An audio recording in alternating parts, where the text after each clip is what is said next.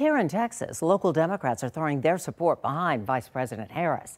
Ken's 5 reporter Zach Briggs spoke to two local leaders who say they're all backing the potential nominee.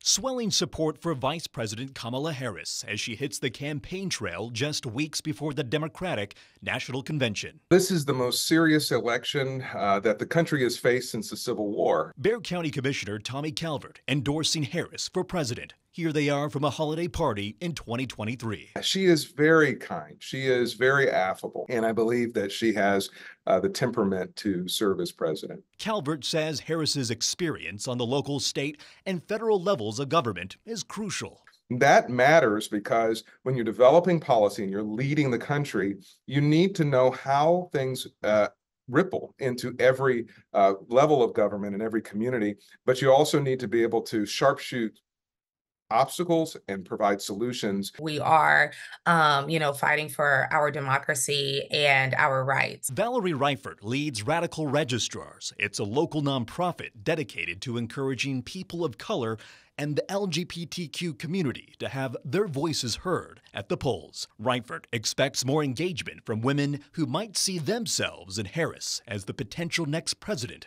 of the United States. Since it's a presidential year, there's always an uptick in people wanting to get involved. And so I feel like after this, there will be, even more, women and women of color, wanting to get involved and see, it happen.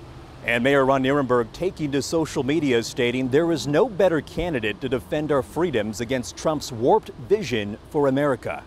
Nirenberg adds, I will be proud to cast my vote as a national delegate for Kamala Harris. In San Antonio, I'm Zach Briggs, KENS 5.